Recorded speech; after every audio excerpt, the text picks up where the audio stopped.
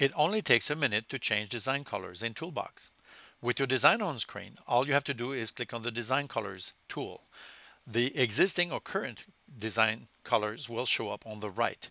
To replace one, click on the button next to the color listed, and that will open up the palette.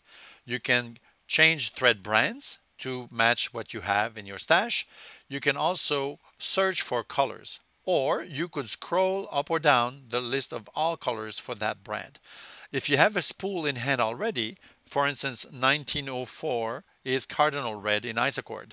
I can now see that the search box will identify that color readily for me.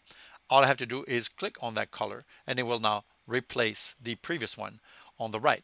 If I want to replace the blue color here, I would repeat the process. Click on the button next to the color in the list, and then with the same thread brand, if I type royal for royal blue, that would bring up a royal blue here, and all I do is click on it and my color is replaced.